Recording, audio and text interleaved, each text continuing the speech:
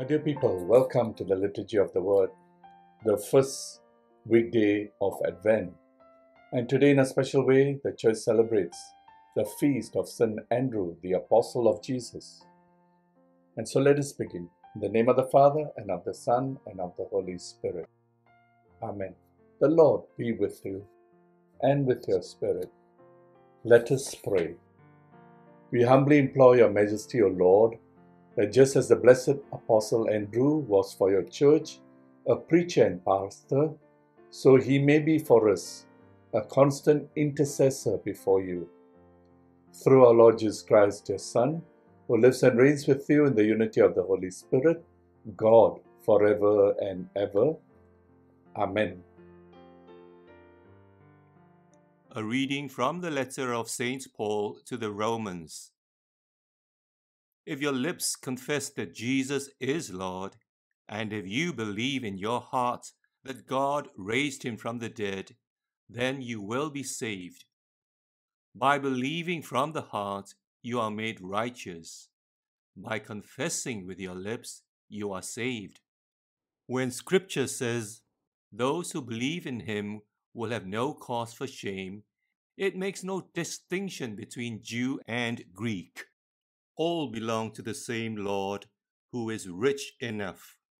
However, many ask his help, for everyone who calls on the name of the Lord will be saved. But they will not ask his help unless they believe in him. And they will not believe in him unless they have heard of him. And they will not hear of him unless they get a preacher. And they will never have a preacher unless one is sent. But as Scripture says, the footsteps of those who bring good news are a welcome sound. Not everyone, of course, listens to the good news. As Isaiah says, "Lord, how many believed what we proclaimed?" So, faith comes from what is preached, and what is preached comes from the word of Christ. Let me put the question: is it possible that they did not hear? Indeed, they did. In the words of the psalm, their voice has gone out through all the earth, and their message to the ends of the world. The word of the Lord. Their word goes forth through all the earth. The heavens proclaim the glory of God, and the firmament shows forth the work of his hands. Day unto day takes up the story, and night unto night makes known the message. Their word goes forth through all the earth. No speech, no word, no voice is heard, yet their span extends through all the earth, their words to the utmost bounds of the world. Their word goes forth through all the earth. Alleluia, alleluia. Follow me, says the Lord, and I will make you into fishers of men. Alleluia. The Lord be with you, and with your spirit. A reading from the Holy Gospel according to Matthew. Glory to you, O Lord. As Jesus was walking by the Sea of Galilee, he saw two brothers, Simon, who was called Peter, and his brother Andrew.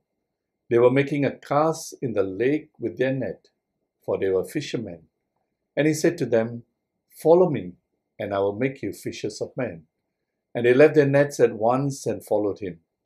Going on from there, he saw another pair of brothers, James, son of Zebedee, and his brother John. They were in their boat with their father Zebedee, mending their nets, and he called them. At once leaving the boat and their father, they followed him. The Gospel of the Lord. Praise to you, Lord Jesus Christ.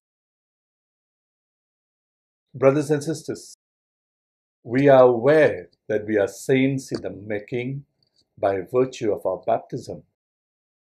How have I lived this wonderful potential today as God's beloved?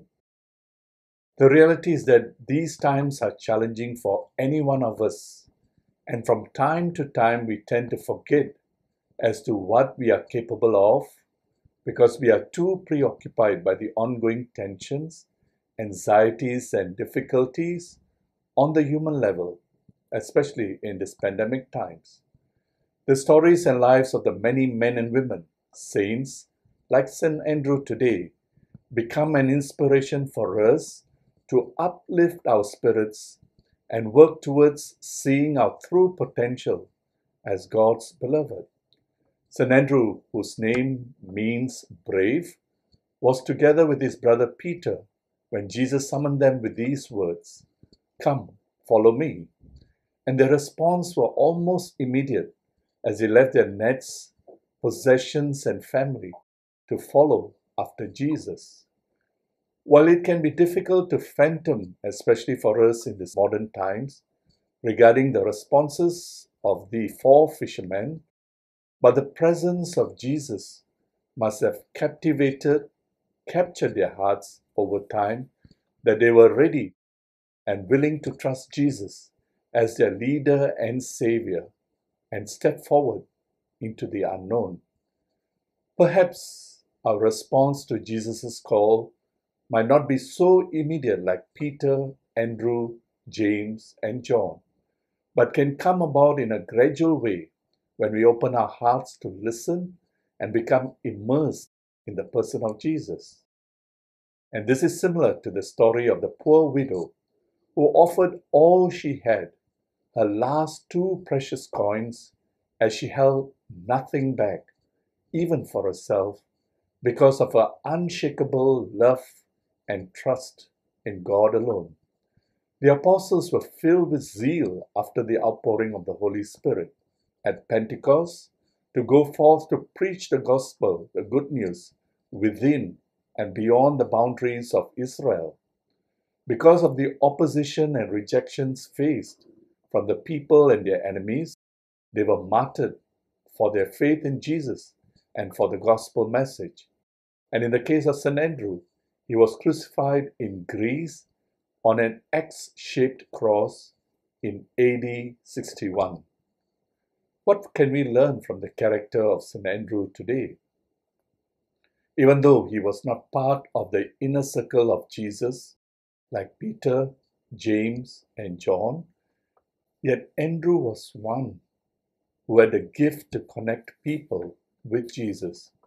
When we go through scriptures, we have first, in the case of Simon, his brother, whom he brought to Jesus. And this is found in the Gospel of John, chapter 1, verse 42. And we have the boy with 5 barley loaves and 2 fishes, when they were in a lonely, deserted place with 5,000 persons. It's found in the Gospel of John, chapter 6, verse 8 and the following. And lastly, Andrew brought the Greeks together with Philip to see Jesus. And this is also found in the Gospel of John, chapter 12, verses 22 and the following. There are people in our midst who are struggling, especially with mental health issues, and on the verge of taking their lives. And people who are struggling in terms of personal life, family, and career.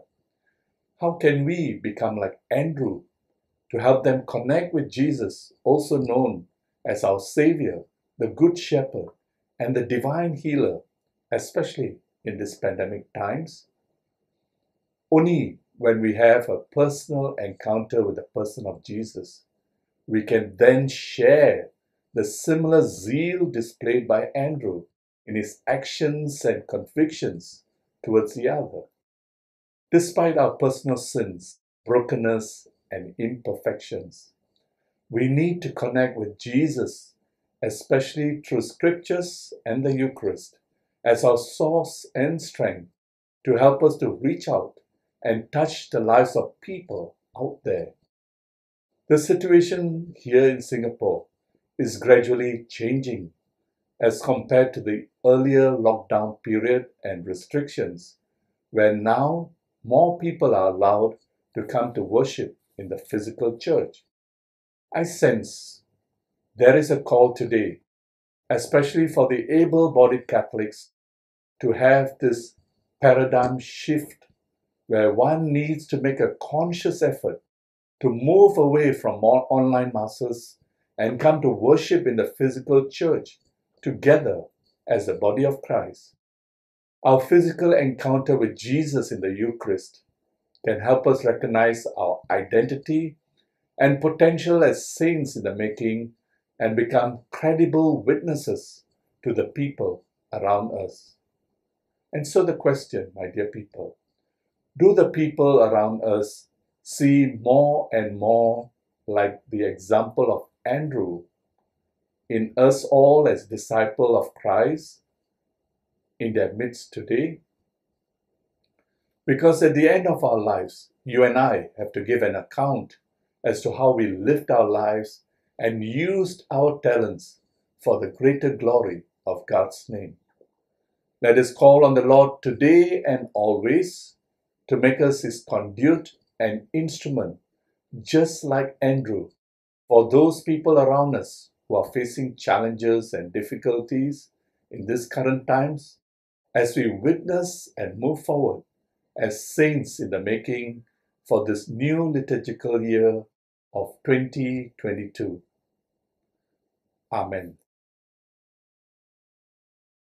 We want to pray this wonderful prayer that Jesus taught us. Jesus called Father, his Father as Abba, and this is what he shared with us. And so we pray in the words that our Savior taught us. Our Father, who art in heaven, hallowed be thy name. Thy kingdom come. Thy will be done on earth as it is in heaven. Give us this day our daily bread, and forgive us our trespasses, as we forgive those who trespass against us. And lead us not into temptation, but deliver us from evil. Let us pray. May communion in our sacrament strengthen us, O Lord, so that by the example of the blessed Apostle Andrew, we who carry in our body the death of Christ may merit to live with him in glory, who lives and reigns forever and ever. Amen. The Lord be with you and with your spirit, and may Almighty God bless you and your families, especially in these current times. In the name of the Father, the Son, and the Holy Spirit. Amen. Go in peace. Thanks be to God.